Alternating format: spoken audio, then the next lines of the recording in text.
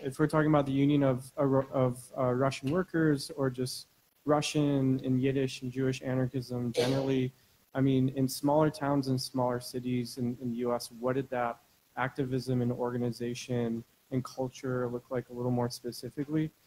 The second question is, I'm curious what kinds of ties and connections Russian and Yiddish anarchists had outside of, you know, Europe and Russia and the United States, say, you know, across South America, Latin America, Mexico, and, you know, Asia, where there are anarchist movements. If those connections existed, and if so, what did that look like?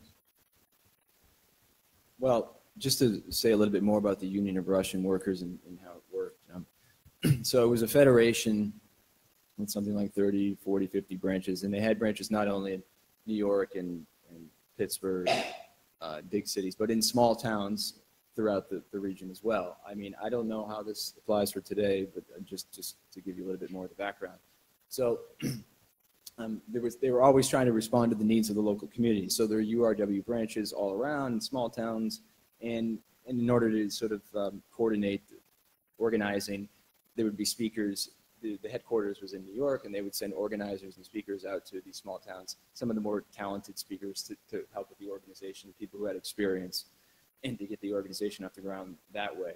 But it was basically, it was a labor and it was a social organization. So they would, even in small towns, they would try to provide resources for Russians, like, you know, job information, creating basic social spaces for people to come and listen to lectures. They had these, they call them Russian people's houses, where people would come and sort of create a community and create a culture for Russians to come and participate in. So in order to get them involved in labor organizing and into anarchism, they welcomed all Russians, and they wanted people to attend their parties. They had parties all the time, and they went to all these events where they'd take trips, cultural trips, and basically just trying to bring the Russian community together in the United States.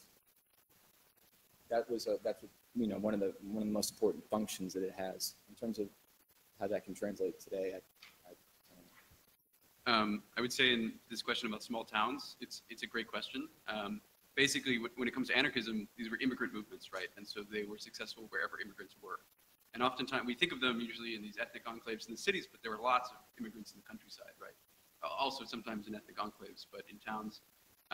Kenyon's book, Immigrants Against the State, is about Jews and about Italians. The Jewish section is mostly about New York, and the Italians is largely about Paterson, New Jersey, which of course is just across the river, and it's really great. And if you're interested in that, I would follow that thread. It is also something that, the idea now that we have that rural areas are generally more right-wing and urban areas are generally more left-wing is not that old of a distinction. And right, in the 19th century, people might have thought the opposite, right? That the sort of liberal and conservative intellectuals who were opposing anarchism would have been in the urban centers. And they were really desperately trying to keep anarchists out of the mines, for instance, because they knew that as soon as they enter, that people are going to start to radicalize, right? So it seemed like the countryside was basically a political place that was waiting to be politicized. So it was a struggle in that way. You could say that it's the same in a certain way now.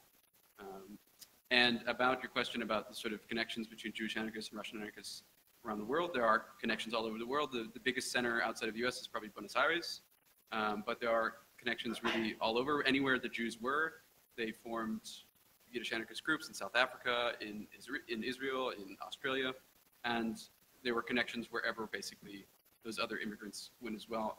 You would even see interesting connections, say in California, between Jewish and Japanese anarchists, and I even found it's really depressing to look at the collections of Jewish anarchists from the 70s, because it's like they have so little money, they're writing on the back of sandwich receipts and stuff. But there is a letter from a Japanese anarchist organization in 1969 writing to the Freie Arbeiterstimme saying, we've never heard of you before, what are you? And they respond like, well, we're this group, this is our long history, blah, blah, blah. We're so glad to hear that there are comrades in Japan. And actually they had contact before, it just neither group now remembered it. So it's interesting to see how those connections fell apart. Let's take two more questions. Sir? Hi, Hi, great presentation by all three of you. And there's something you touched on, I think all of you touched on, even some of the people on the previous panel touched on, which was the pogroms and the effect that that had on radical organizing. And I think this is really relevant today because I think that the Black Hundred and those movements are the real precursors of the alt-right.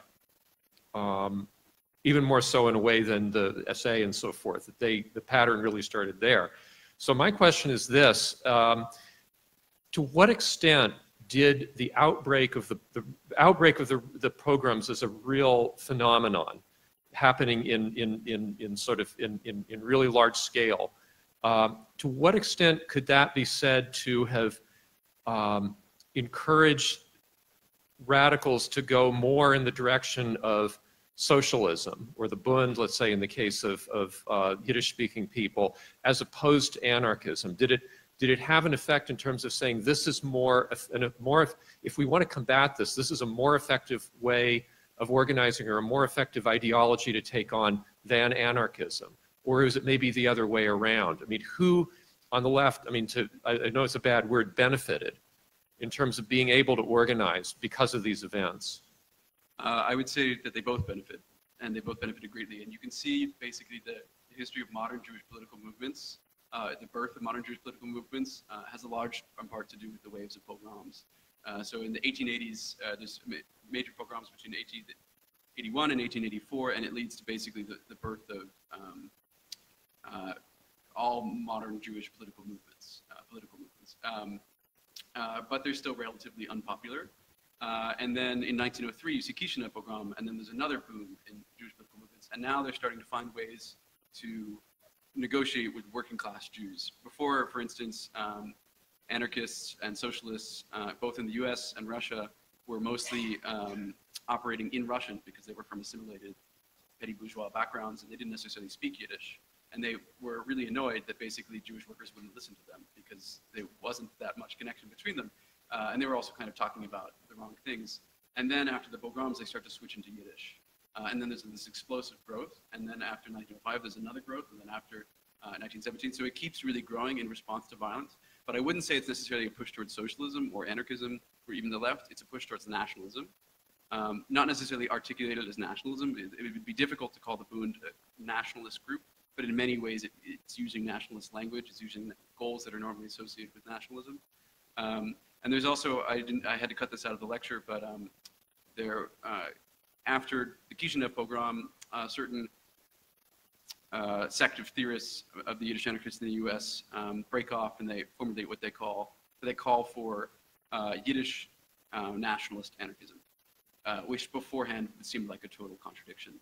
And then it never takes off, but it does start a newspaper, and it does actually, I think, really warp the Yiddish mainstream anarchist movement because it has to start responding to nationalism and start taking on nationalist tools, whether it wanted to or not. So, yeah. Nina? Mark? Maybe just 2 words because, it sounds, I hope I'm mistaken, but, in the way you're forming your question that, the certain radical acts committed by anarchists, right, was provoking oppression and therefore the fallen population. Am I correct or not? No, Okay, that's not what I was saying. Yeah, because because the thing is that let's not confuse the whole anarchist movement with anarcho-terrorism. That's something very, very different. Also, don't forget that any terrorist act always is used and abused by both sides, right, as a propeller to extremism. And I mean extremism not just from the political group, but from the government most of all. Therefore, a lot of such terrorist acts in the history, in past, present, and I'm sure in the future, are actually a provocation. Or if they're not provocation, just accidents, they played that or this way. And anarchists were always kind of like caught in between. Because, in this respect, anarchists like Jews, they're first to blame for anything what is happening. Blame on both sides, left and right. That just Can I to just, put it mildly. sorry, I'm going to say that there were no explicitly anarchist groups in Russia until 1904, and a lot of them were read explicitly anarchist, according to Average. Okay. And, well, right, but they were, this, Russian groups in Switzerland yeah. and US who were working in. Well, okay, well, let's just say that they really started to grow as a movement during the course of like 1903, 1904. It became really kind of became a big movement surrounding the. Nina, use your mic. Use your mic.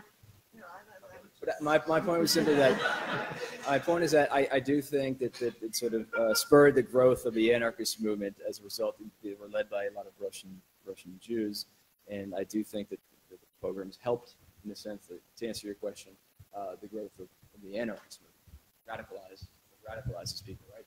If your uncle's killed, you're gonna take on the kind of mainstream doctrine. Okay, Paul Aldrich writes about 3 waves of anarchism movement in Russia. 1880s, which is directly related with what was called Narodovorцы, right? Populists. Kropotkin Bakunin, who, were meeting with, French anarchists at the time, and etc., etc. It was all brought to Russia. Then, after the assassinations of, tsars and etc., the anarchist movement would be kept under lead, would kind of migrate to immigration, etc., etc. But continued to exist. And there would be the next wave. It was right, as Mark said, he's absolutely correct, right around the, 1905 revolution, kind of like the preliminary to 1905 revolution, and they actually very much connected to cultural movements and intelligentsia and a particular symbolism such as mystical anarchists, etc., etc. After that, again, banned till 1917. But it never stopped, and the influence actually of the anarchist philosophy and theory, not just small tactics of political groups of killing here and there. I mean, killing is not the purpose of anarchism. The purpose of anarchism is freedom and creativity. If I can just add a couple words, because a couple people asked me about this point too, about the connection between Jewish anarchism and Jewish terrorism. I wouldn't go so far away to separate them as different things. I think violent terrorism is part of the history of anarchism, among many other things. For most of anarchism's history and most of its existence, it has not been violent, but we shouldn't necessarily eschew the parts that have been violent. There have been anarchist Jewish terrorists in the US. They were just all very bad terrorists. For instance, Alexander Berkman shoots Henry Clay Frick and stabs him, does not kill him, ends up in prison. He later, Emma Goldman, writes a very sad letter after Alex Berkman dies because he'd been dying of cancer in France, and he tried to shoot himself, and he missed again. And he closer. Sorry. Closer. Oh, sorry. And then he died very slowly and painfully. There were other Selig Feinstein. I'm not going to remember the names, and the names aren't so important. But there are a couple anarchist Jews around the turn of the century. It's not clear what their affiliations are, but they identified as anarchists who try to throw bombs and kill themselves, or the bombs don't work, or there are bombs that are found. So it's difficult to dissociate these things completely. It is part of the history. They were Can trying you to make kill it short? Rockefeller. Okay. As they should. So the pogroms, they also led to the renaissance of modern Hebrew poetry, Bialik, for instance. So here's my question. Nobody mentioned here, what was the relationship between anarchists and Zionists, both left and right wing?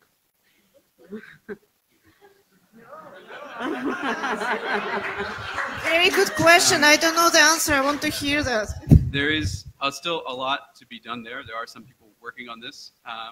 So there are several answers that I'll give in brief because I don't want to take up too much time. There are lots of anarchists. Few anarchists die as anarchists. They often end up evolving into some other form of movement, some other type of person. So there are after Kishinev, after 1905, after 1917, after other events, anarchists have become Zionists. Sometimes they go back too. They have complicated histories. And they bring a lot of real radicalism into the history of Zionism. A lot of people kind of forget the history of radicalism that has gone into the history of Zionism because it's quite erased today, but anarchism has a real component there, at least an influence. And then there are people like Abba Gordon writing in Israel, and other people, he's the most famous, who are trying this weird synthesis between anarchism and Zionism.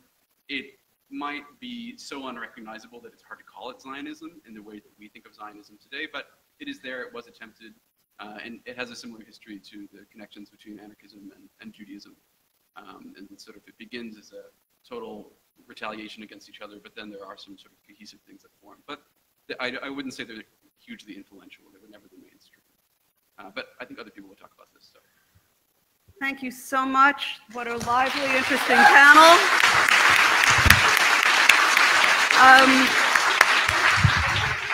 10-minute break. We're going to start at 4 o'clock for the next panel. 10 minutes. Thanks.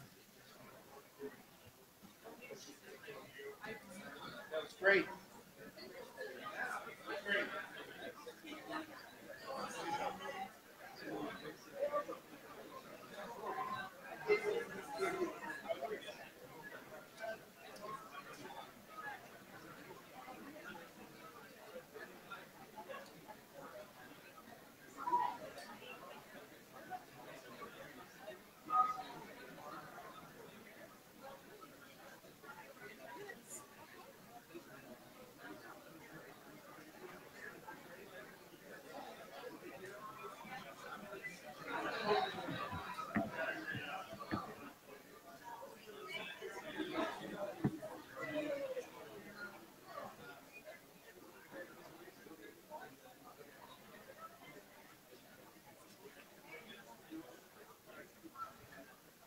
Travel reimbursement?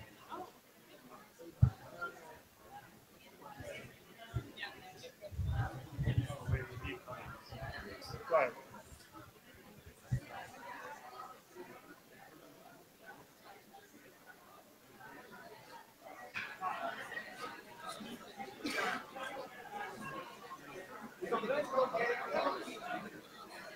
I took long explanation.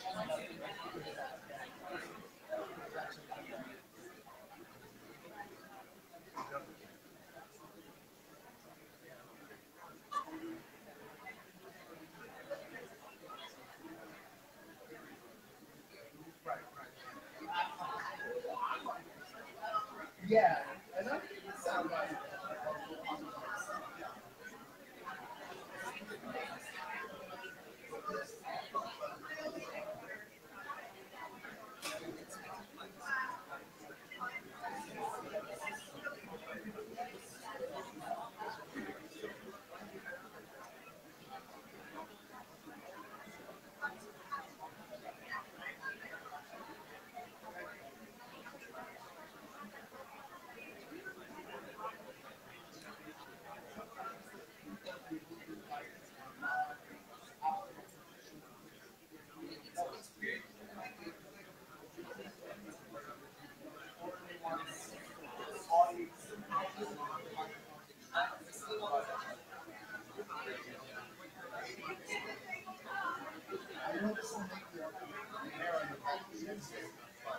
I'd like to get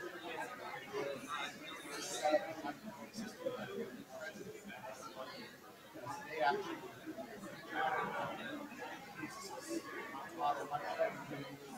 no, it's just very short, very directional, and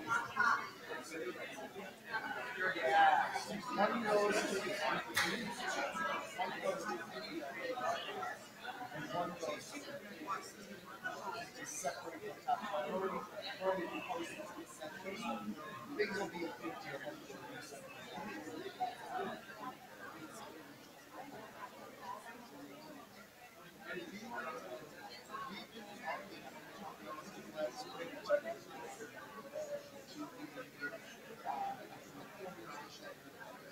He's like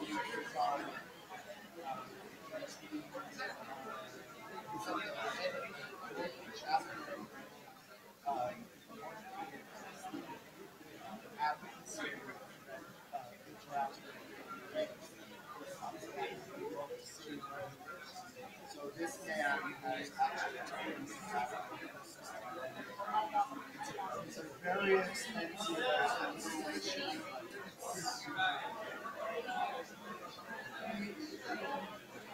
It's not. Well, it's literally a copper wire that has to be put in like through the entire, building. Yeah, up to, yeah.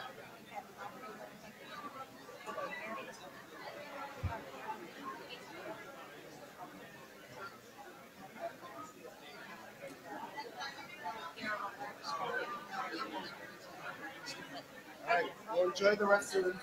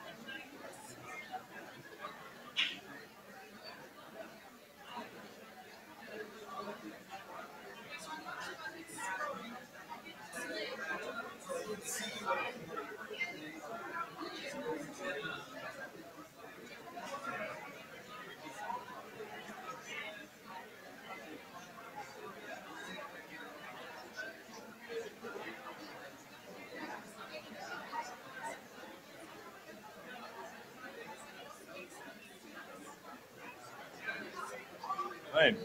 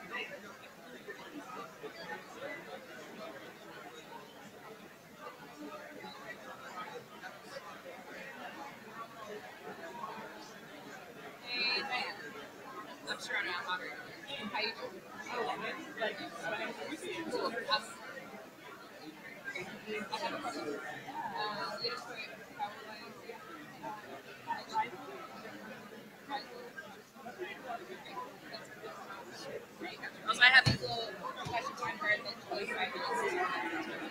Yeah. And it said, we said like 15 minutes, we can go up to 20. I don't think I should. I hope not to need to. Okay, gotcha. Thank you.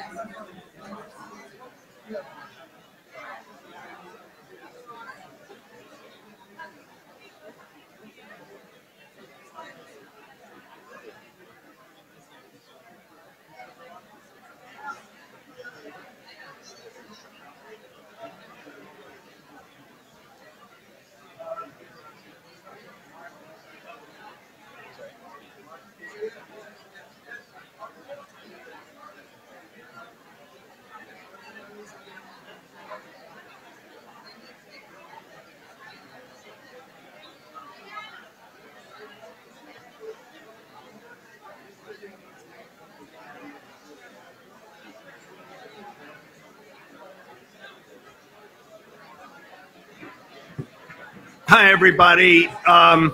Please take your seats, and so we can get started with the third panel. Those of you who are in the Great Hall, there are plenty of seats in the auditorium, so please do come in if you wish. We'll get started in 1 second. Thanks very much.